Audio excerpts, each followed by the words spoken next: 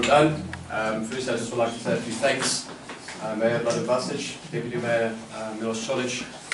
Without your efforts from state, I don't think this would have been possible, especially from 4 years ago when we started the journey in the ZIP Centre. Also, thank you to Ambassador from Germany. Obviously, with your efforts from all your counterparts, fantastic. Again, without that, we would not be able to be anywhere. Thanks to my team.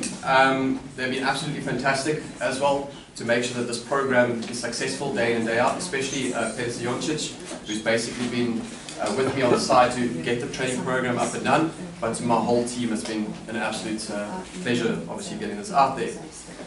Our participation is to basically create a theoretical and a practical training program, which essentially will give individuals an opportunity to go forward in the IT career.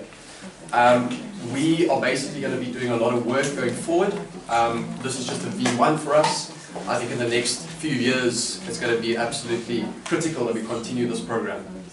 Our expectation is to take these individuals to opportunities that they could never see before.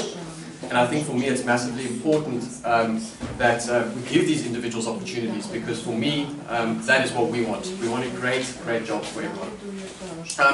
Just lastly, to all the guys from the ZIP Centre, Anna, Mira, Maria, you guys have been absolutely critical in this, and I don't think it would have been as beautiful as this if it wasn't for your guys' efforts as well.